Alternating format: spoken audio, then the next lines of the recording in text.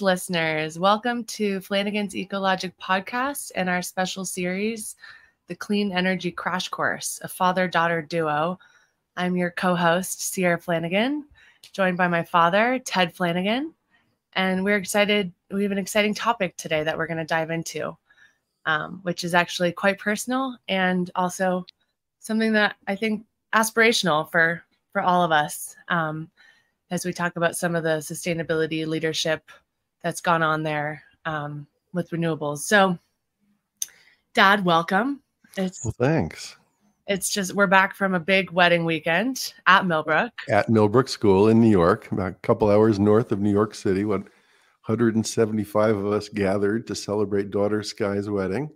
Yeah, pretty epic, really. And the same chapel that my grandmother got married in. My grandmother, your mother, 93 years old, attended the wedding looking smashing. And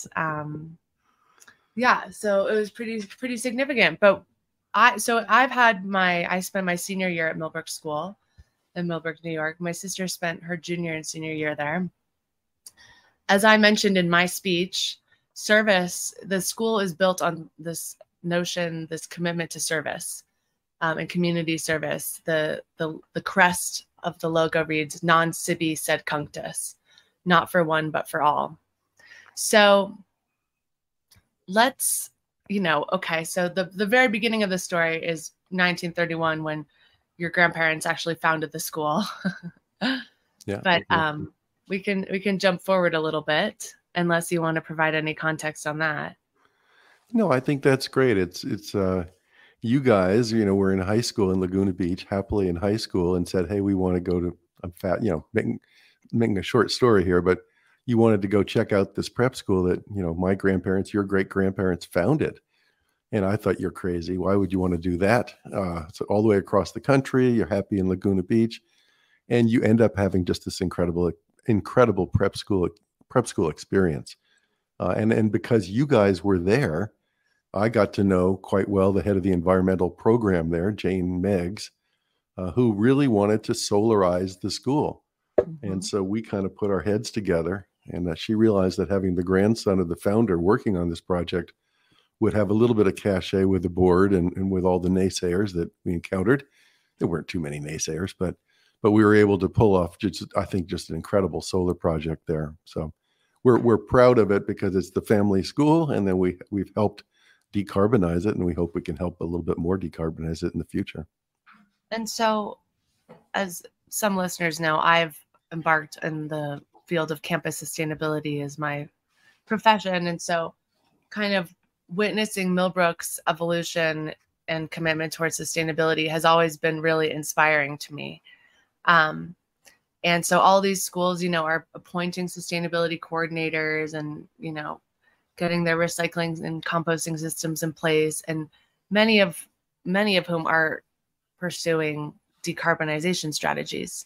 So what was the first step? I mean, there was some commitment in place, right? Can you set the tone for us?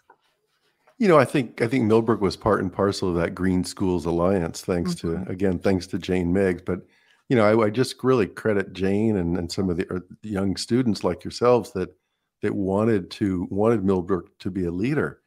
And, she really had a lot of resistance. This was not one of the school's priorities. But then Berkshire School put in a solar system, and that got everybody's attention. That was actually founded, I think, by the Kellogg Foundation and a different financial model. So, but the first thing that we did when we got engaged was to try to figure out, what is the school's footprint? What's the carbon footprint? How much electricity would we need to generate on campus? And that took us down several paths. I mean, as you know, the first step in sizing any solar system or any renewable system is to figure out, can you maximize your efficiency first? Can you reduce your load? And, Brother Russell and company, we audited 46 buildings on campus, found all sorts of inefficiency, hundreds of measures. And so we netted that out of the sizing that we would require.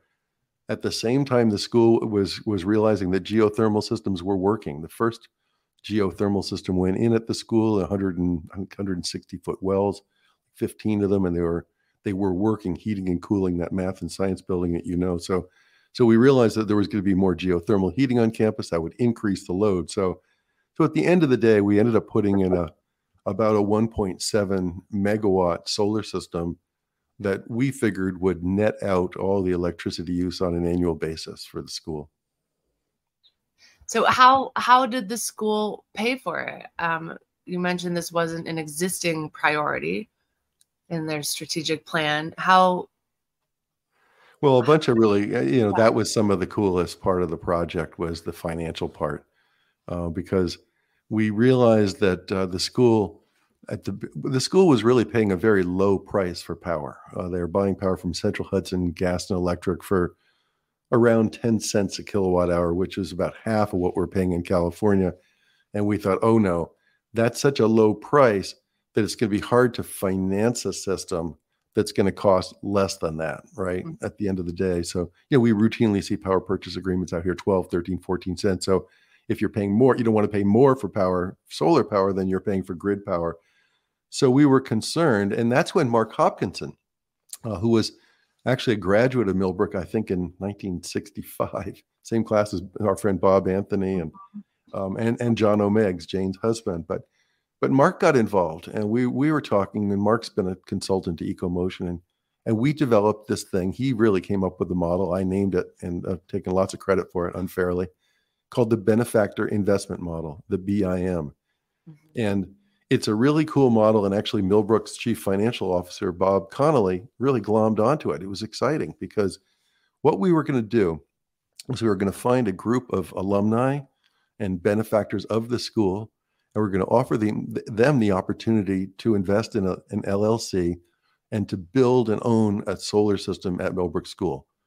And then they would charge the school for its power for 5 or 6 or 7 years, past the tax recapture period. They monitor all the tax benefits.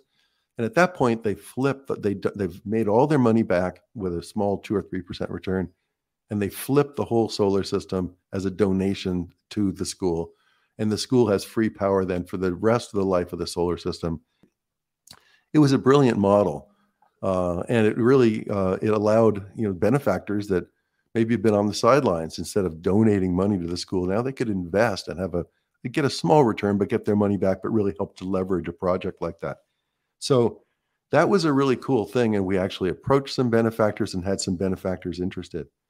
But then something even better happened. I guess even better because it was more expeditious, that we were able to get a $1.25 million grant from NYSERDA, the New York State Energy Research and Development Authority, through one of their program opportunity notices. And at the time, New York State was had $109 million out there to support systems just like the kind of system that we were putting in. Mm-hmm. So at the end of the day, and I truly believe that Millbrook does not understand, the school does not understand, but probably most people don't understand what a good deal they got.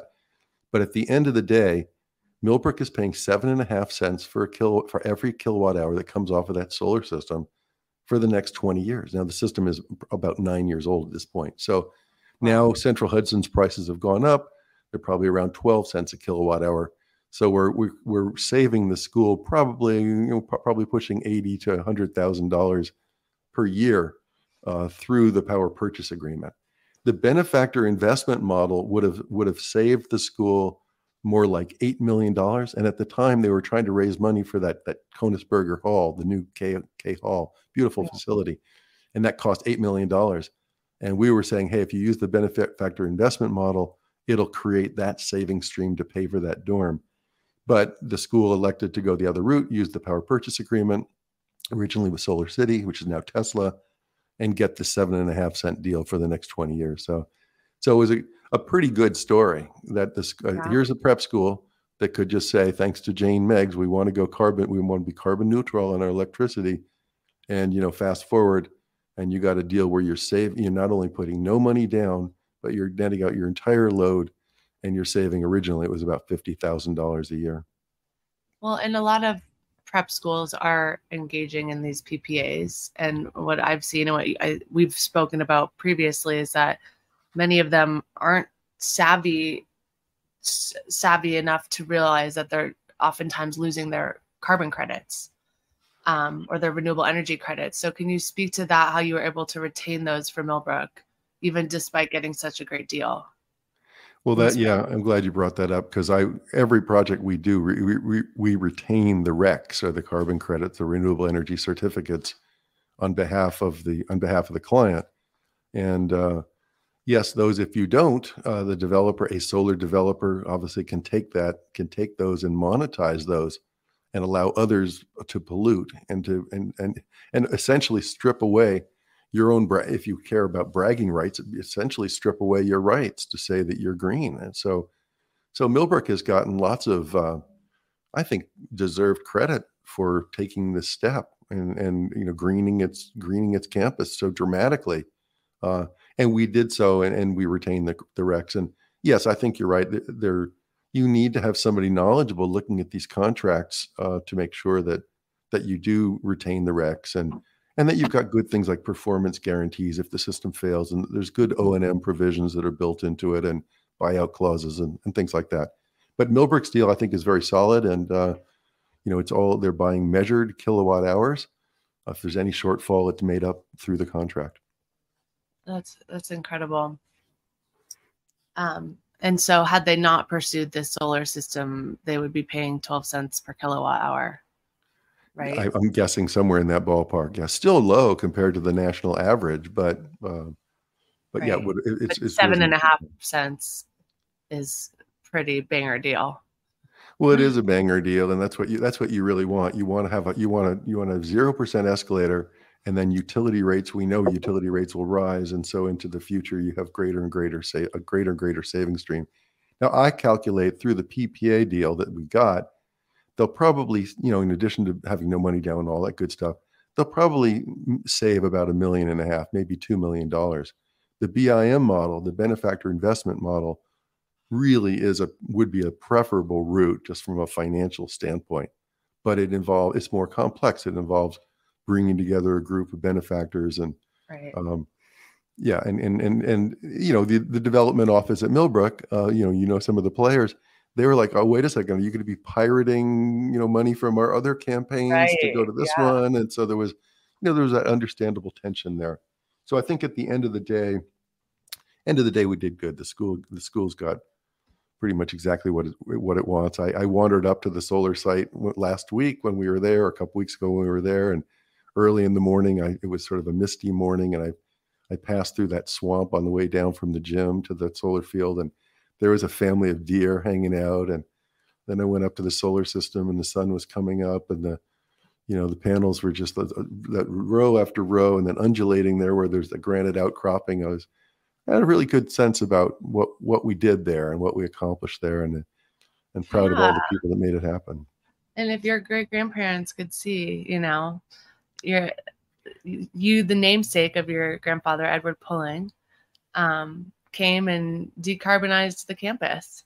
Yeah, and did it pretty innovatively too. I mean, so there's that element, but then also, this model, BIM, Benefactor Investment Model. I know you've written a white paper about it and, spoken about it extensively, but is this being applied elsewhere? It really isn't. And we had that one benefactor out here when we were doing that job in northern San Diego County. It was a smaller system, and the benefactor he became less of a benefactor when he saw what the money he could he could make on it.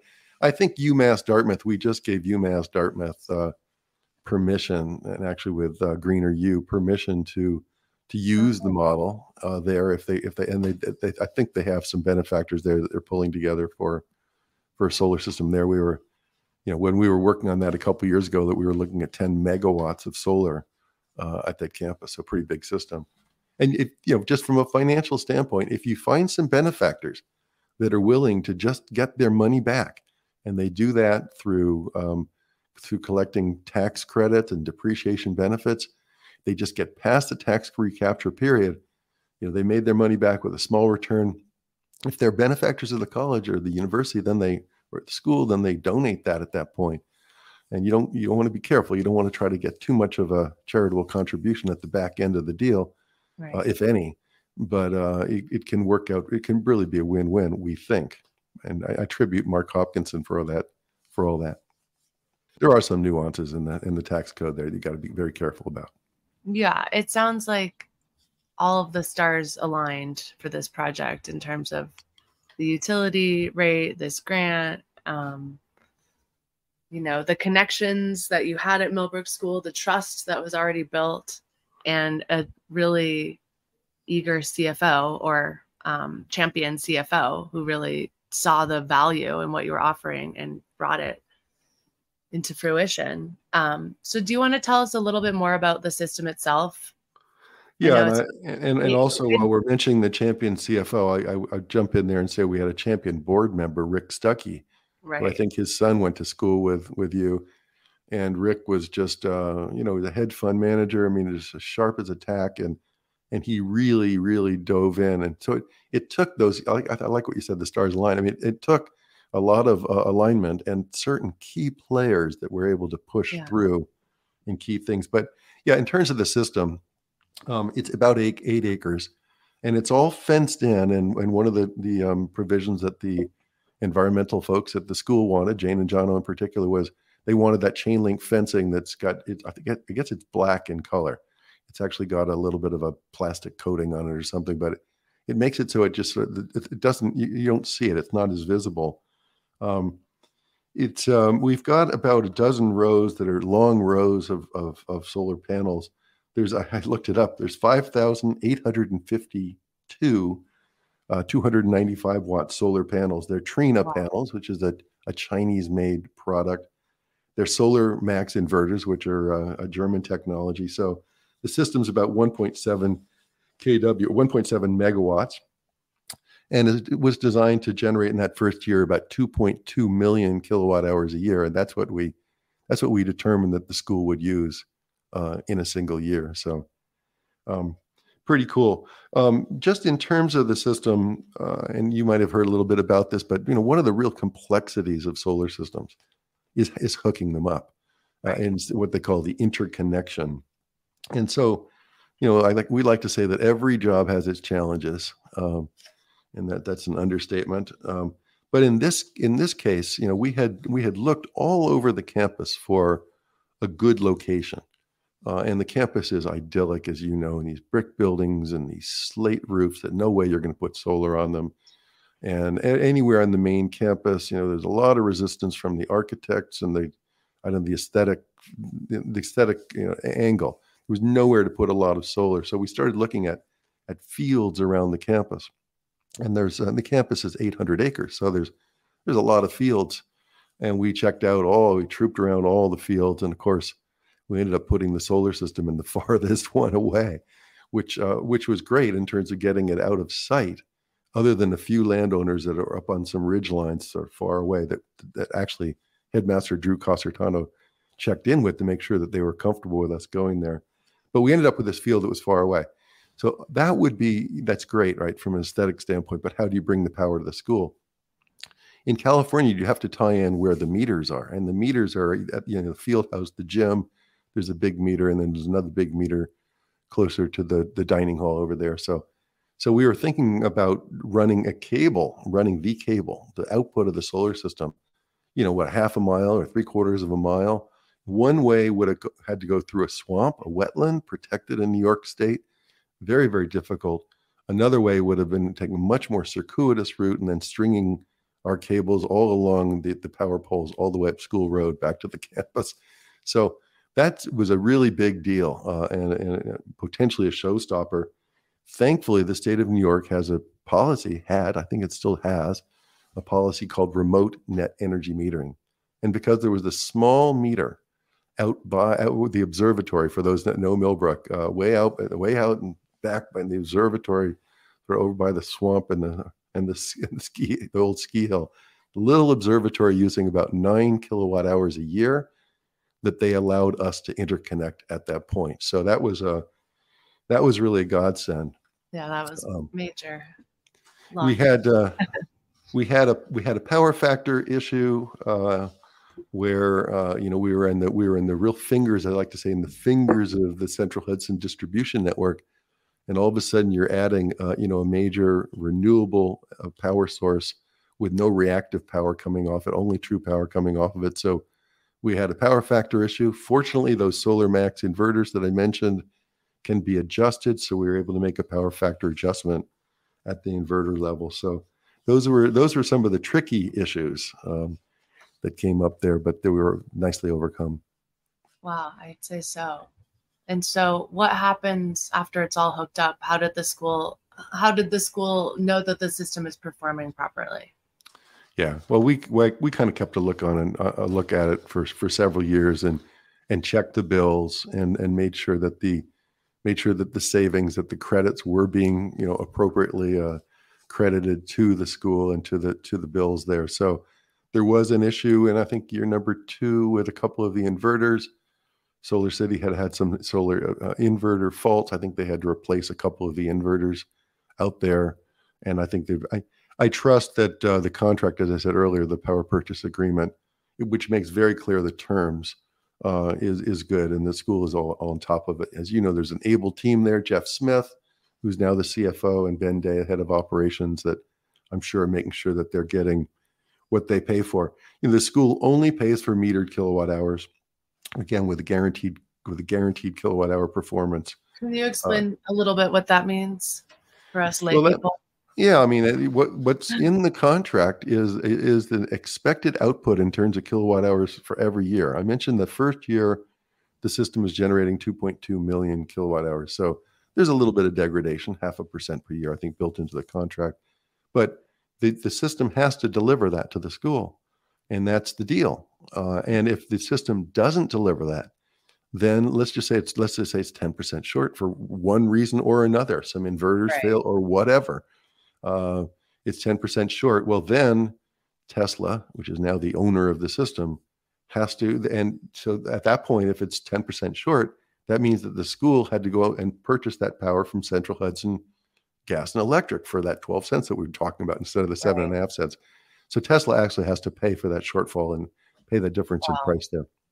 Yeah. Okay. Yeah. So the school is made whole through that kind of a power purchase agreement, as long as you've got somebody like a financial officer, which is in place at Millbrook, and a maintenance person that's savvy, that's kind of aware of what's going on with the system on board, and they do. And you said these PPA contracts are good for about 20 years, or what is the lifetime of the system? Well, this is a 20-year power purchase agreement. Some of them are structured at 25. We've seen 30. So there's different lengths, and then they always will have a provision for extending it for another 5 years, and they'll have rates or they'll also have buyout provisions. But you asked how long a system should last. It's being properly maintained. I can attest to that. When I went out there, it looks beautiful, and it's all remotely monitored, so they know if there's a problem. But these systems, all the panels are guaranteed for 25 years, but they're lasting 30, 40 years. So I think we're in good shape. But I guess Millbrook's about halfway through its contract, and they can probably renew that contract to extend it for at least another 5 years. Okay, so that's what you anticipate will happen at the end of the 20-year contract, an extension, or? I would think so. Think so. Yeah. Okay. Unless there's a better option, but I would imagine that would be the best thing to do. Right. All right. And so what are the next steps for Millbrook? Yeah, well, this is very humbly presented because we have worked for the school. We're not under contract, and we've done lots of different aspects, as I alluded to earlier. But, unsolicited comments. If I were managing Millbrook's carbon footprint, I would certainly look at, again, as we did 10 years ago, I would look at the energy efficiency opportunities. There's been a lot of construction on campus. There's a lot of beautiful facilities. We saw lots of lights on that didn't need to be on. I'm not sure that there's adequate controls on some of these systems. So there's probably, as in every facility, there's probably quite a few things that can be done to control energy use better and to reduce it through energy efficiency. Right. The thing that I would do also is I'd look at adding more solar. I mean, I think that the school has been a leader in terms of carbon neutrality and pushing towards carbon neutrality. And as it's grown, it's, added the dorms and added the dining hall, and, big facilities have been added. I'm sure that the school is using much more than the 2.2 million kilowatt hours that it did back in 2013. My pet project there would be to use the roof of the field house, or the gym or the ice rink. I guess the ice rink roof, which is a big tin building. It's not an architecturally attractive facility at all. It is an industrial building. This is the mill center. It's tied to the Mills Athletic Center, and it's the ice rink, I guess. And it's just got a perfect roof for solar. You could load it up both it's a pitched roof. You load up the east side, the west side. I think you'd probably be able to get enough solar there to again net out the entire school's load. Well, very exciting accomplishments, and always more to come and more to do on this journey to carbon neutrality. Do you have any final thoughts on the Millbrook solar story that you'd like to share, Dad? Just a few, but I think it's a colorful story, and there's so many colorful stories. And as we said before, they're all driven by these people. I think I mentioned all the players at Millbrook, Jane and John O'Meggs. Without them, that wouldn't have happened. Drew Casertano, the headmaster, Bob Connolly, who has just recently passed away. What a superb gentleman he was. He was the financial officer we talked about. Rick Stuckey, the board member. And then at the EcoMotion team, as always, Michael Ware, our senior solar specialist extraordinaire, who was supported in this job by brother Russell Flanigan. So it takes a team effort. And as you said, the stars were really aligned at Millbrook for this project. Well, thank you so much for sharing about this story. It's such a wonderful story, and one that I hope adds value and inspiration to our listeners. More to come, so stay tuned. I think for now, this wraps our clean energy crash course, Millbrook School, the solar story. But you can, listen to my dad's many podcasts that he's generating regularly, and on Spotify or iTunes or wherever you listen to your podcasts. And for now, it's been lovely speaking with you, Father. More to come. More to come. I'm very inspired myself by all of your leadership and really living up to our family's legacy, I think. So that's great. Love you. Love you too. Thank you. And thanks to everybody who's tuning in today. Take care.